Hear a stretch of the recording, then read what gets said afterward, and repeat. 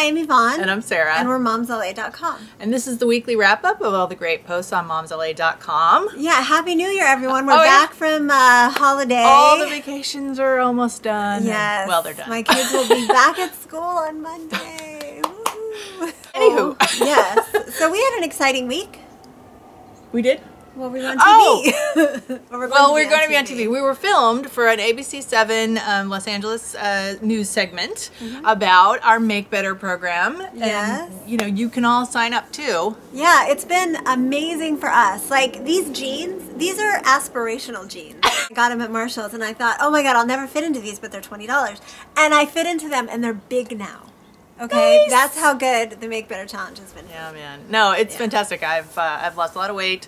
I'm still losing weight, and I'm so excited to not be starting the year thinking, oh, I'm behind the 8 ball already, Oh, yeah. So, awesome. Anyway, we love it. So, Sarah wrote, speaking of which. So, I wrote the top 10 reasons I lost my first 10 pounds, and I've lost more than 10, and so that's great. And so check that out. That's on there. I did a wrap-up post for the year of the MomsLA's Good Reads. And we had some really funny, awesome, excellent, sad, touching posts this year. Yeah. And we highlighted a lot of great people, and there are a lot of people we didn't get to highlight, but they're fabulous as well. And check it out. It's fun. It's really good reads. It's a great wrap-up. It really shows the range of posts we get. Speaking of good reads, Trina Fitton wrote about pregnancy iPhone apps. Oh my God. What? Who knew? I know. I can't imagine. When I was pregnant, because I was on bed rest with both of them, if I had had an app to tell me what was going on, I would have been a lunatic. Oh no. Oh my God. Yeah, we just had the book. Yeah. The book. Yeah, you had the book of scary stuff. What could happen? And then the Rose Parade. Oh, yeah, well, at the annual Rose Parade, we got to go behind the scenes and see Dole's float, which in the making, and they won again 3 years in a row. The sweepstakes winner of the parade. Well, when you have fire spewing into the air, you're guaranteed to win. I don't know, really? It was dangerous? And I'm very excited about the family events this week. Yeah, Did you know that you can sled in Venice on the sand?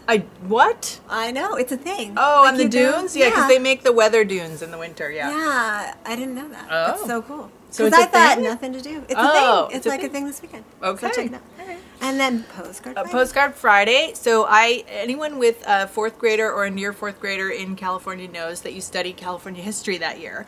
And that involves the missions and the story of the missions, and it's a controversial topic, no doubt. But I always love seeing the kids walking into school carrying their missions. They usually make a project, I've seen replicas made, of course, out of clay, Legos. That one was expensive, buying all those white bricks, but but they're fun. Anyway, so a lot of us go on the tour and go and see. There are about 21 missions in this all along the coastline of the state, and it's a great way to see the state. I've done it now when my eldest was going into 4th grade, and now my youngest, and so there are a bunch of pictures from some of the missions. They're beautiful. Yes, controversial. Are there any in LA?